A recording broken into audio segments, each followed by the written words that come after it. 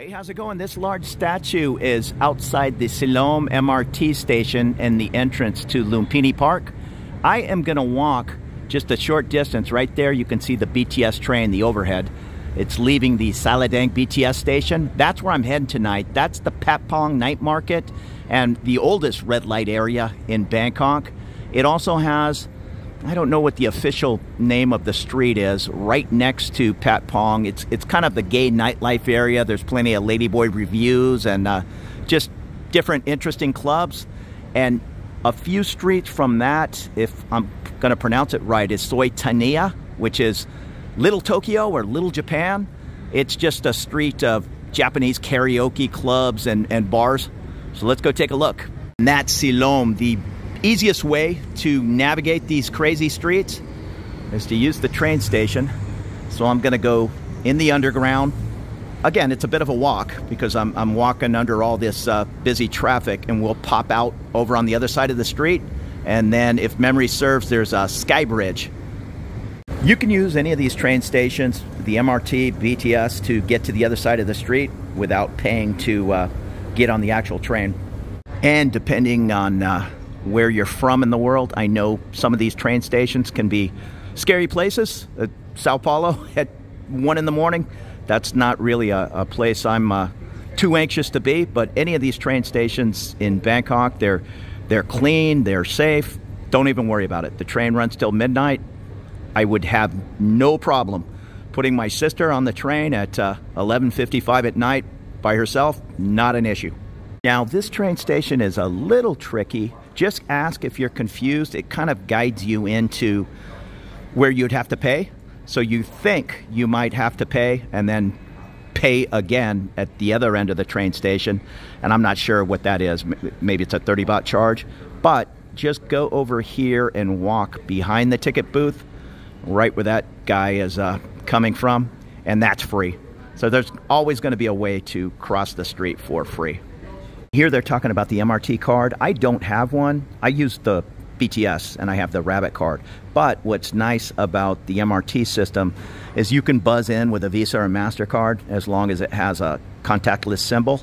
So there's really not a need for the card, in my case anyhow. I hope the BTS accepts that contactless buzz in and out at some point. My travel credit cards get whatever they earn, 3 or 4 times the points for travel. And I seem to be throwing 1,000 baht on that Rabbit card often, especially when I lived up in On Nut. See, they say Visa. That brings up an interesting point. I think I used my MasterCard. I would guess an American Express or Discover card would not work. I'm going to guess that's probably more an advertising campaign that Visa paid for. I see Visa everywhere. And here's a sign saying no durian allowed. Now this is the obvious, it's a ticket window. That's where you're going to want to go for a one-way ticket or to break a large bill. Somewhere over here, yeah, over there up against the wall are the machines. That's when you have smaller bills. I don't know if you were to stick a 500 in there, if it's going to shoot back a bunch of coins. Just go to the ticket office to break those bills. It's all clearly marked in Thai and English. It says exit 2 to Silom Road and the BTS Sala Daeng, which is on Silom. And here's a map of the BTS and MRT trains. You can see Bangkok has a nice mass rapid transit system. There you go. We crossed under busy Silom. This is it. And we want to get up onto the skywalk. Folks have asked me about escalators and elevators, lifts.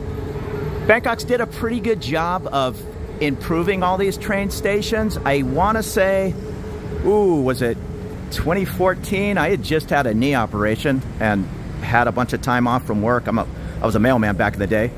So a good idea. 3 or 4 days after a knee operation, it was just a scope, and my doctor signed off on, yeah, go ahead. I think you're good, blood clot wise. So I came over here to do a little recuperation, but I had never really had a need to avoid stairs, and it was kind of tricky back in the day when the BTS went between Mochit and On Nut. They've since added these different lifts. You can tell they were a bit of an afterthought, but at least they are there today. You might have to avoid 3 or 4 sets of stairs to find the lift, but there'll be a lift to get you up to the train at some point. And there's the Thai-Japanese bridge. Once again, for folks that are concerned they don't speak English in Thailand, all these signs are in English and Thai. And I didn't mean to say it that way. I guess if you're interested in if all the signs are going to be in Thai, that's just not the case. It's not super close from Silom MRT to Sala Daeng, maybe a 6-minute walk. And I never noticed this place, the Silom Edge Barcade. Looks like a ton of arcade games in there. Most of the Burger Kings around town are 24-hour. And there you go. That wasn't a bad walk at all. Probably less than 5 minutes. I'm at the Sala Daeng train. But I'm going to head over here to the right. And I don't know if I'm saying it correct. It's either Soi Thaniya or Soi Thaniya, which is that Little Tokyo. There's all kinds of areas around town. Of course, Thailand has an incredible Chinatown.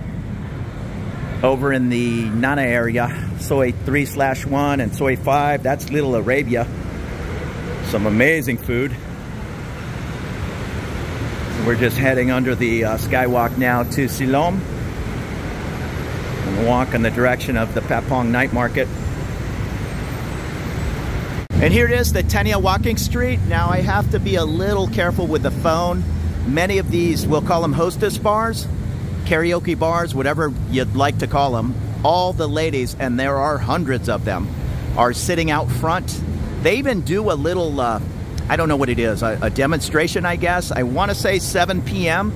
All the different businessmen walk down the middle of the street, and they're all Japanese, maybe Korean, I don't know. But personally, hi, how are you?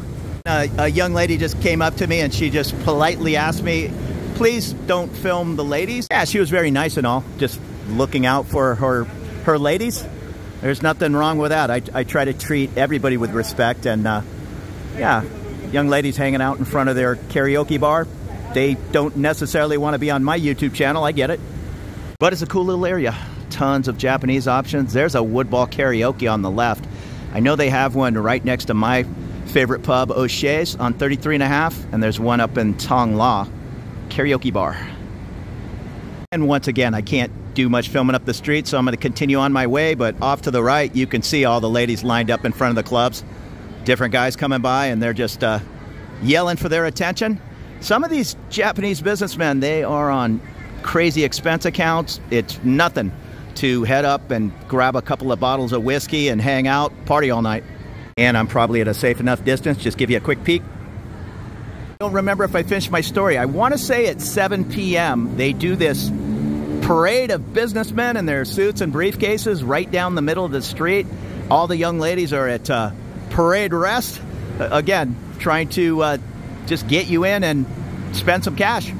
Here's the Don Don Donkey store. I know there's another one up by the MBK. It's pretty nice. Different things from Japan. I think everything in there is from Japan. There's also pre-made sushi rolls, that kind of thing.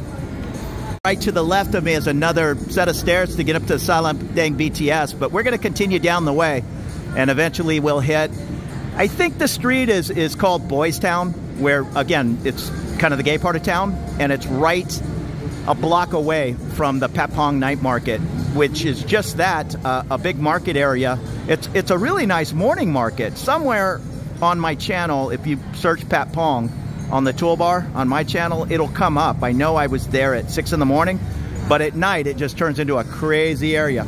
We'll throw this caution out there. If I were to walk down that Soi Thaniya, most of the girls would just put their hand up over their face. Again, they don't want to be filmed. But if you do that near a ladyboy bar, stand by. You're probably going to be attacked. They do not go for that. If you want to film them, you better ask permission and give them a nice tip. And here's a Chinese noodle place. Looks like he is making the noodles fresh. Master Yang's Chinese noodle. Here's a hotel. And I've made my way up to Silom 4, right here where the Silver Sand Silom is. And this I'll call Boys Town, this street. So again, I'm going to be careful with my filming. It's still very early. They're usually hanging out front, but they do different burlesque shows. There's a club called Bipolar on the second floor. I'm gonna go around the corner carefully. Yeah, it's all super quiet. It's whatever it is, not even 9 p.m. But come on, check out Silom Soi 4, and at midnight, even on a Monday night, this area will be crazy. Here's a sunrise taco right on the corner. Surprisingly, it's pretty good Mexican food. There's going to be plenty of chances in this night market area to get those authentic $2 Ray-Ban glasses, $20 Rolex watches. And here it is. It's about the length of Cowboy, Soi Cowboy, if you're familiar. Plenty of different night market items, restaurants, but there are some crazy little offshoots off the street and all kinds of strip clubs. It's all kind of tame though. If you want to check it out just as a tourist, there's nothing to be afraid of. Luggage stores, backpacks. Yeah, and I'm talking over that music. I'm assuming it's copyrighted. Here's the smoothie lady. I see 50 baht. I might grab a watermelon.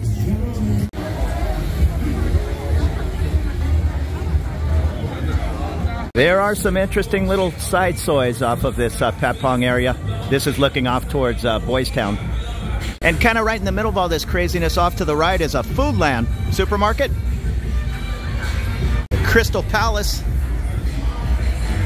These Foodlands around town, they're usually 24 hours. I'll check the hours on this one, but they have these little cafeterias. I know the one on Soi 5 is kind of famous for its 120 baht breakfast or something like that.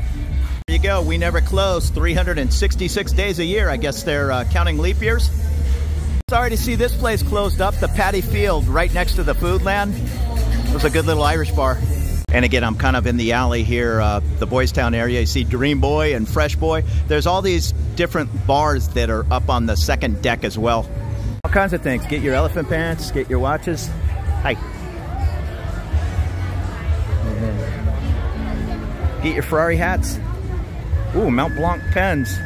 Once again, try to be super respectful with the filming. Don't even try to pull your camera out inside one of those clubs. They've seen every trick in the book. If you're like pretending to text as you're filming, they're going to get really upset. Best case scenario, they're going to grab your phone away from you and erase it. Worst case, they might smash it on the ground. Not that I'd expect a normal person to do that, but I have been in establishments over the year where there's an issue with somebody trying to film. I'm going to zigzag over to the Boys Town side. Yeah, it's cool. A lot of energy in this town. Off to the left is a busier area. Different people standing out front trying to get you to come into the bar. But yeah, I'm not going to point the camera that way. There's also some pretty tough looking bouncers taking a look at me. Hey, that's cool. The pink, well, it's the pink, I was going to say Panther, or is it the Pink Ranther? My buddy who owns the Casbah in San Diego. No, it's the Pink Panther on the wall there. That was his first bar. If any old school San Diegans remember the Pink Panther on Morena Boulevard, great little watering hole. Walked up to the opposite side of the Patpong Night Market, and this is Shenanigans. It's just a normal Irish pub. In fact, it's the same owner as O'Shea's, the Royal Oak over in Patpong, and PJ O'Brien's up in the W District. I might actually duck in and grab a plate of food. Plenty of tuk-tuks lined up to bring the tourist in and take them out of this night market. Do your best negotiation skills with these guys. There's no meter, but they're a fun way to get around town. Even if you overpay, big deal. You pay 300 baht instead of 180 baht, which a local might pay. Not that big a deal. And it's a fun way to get around town. Sometimes they'll give you an incredible deal. I have left, as far as the Asia Teak area, that's clear across town in the Chao Phraya River area. And I went from there all the way to Phrom Phong one time. The guy just said 100 baht, and I gave him 200 baht. I knew that was kind of an incredible deal. I think he just needed that fare. And there's, what is it, the Eka Grill and Bar on the other side of the night market area. There's Shenanigans right at the top of this, I'll call it a controlled chaos street. I love Bangkok. There is something for everybody. Yeah, this is a great little bar. I've been in here a couple of times. I think they have music starting at 9 every day of the week.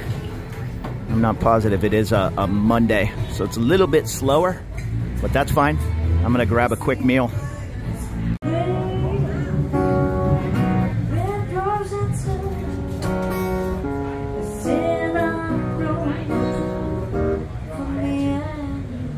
That's probably one of the fancier Burger Kings I've ever seen. So thank you so much for following along this run from the Silom MRT area over here to the Patpong Night Market.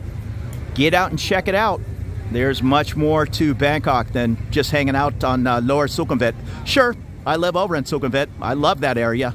But there's just so much more to this city to explore. So take it easy. Have a great evening. More videos to come. Consider subscribing if you have not. I'm out here having a little fun making these videos, so we'll see you later.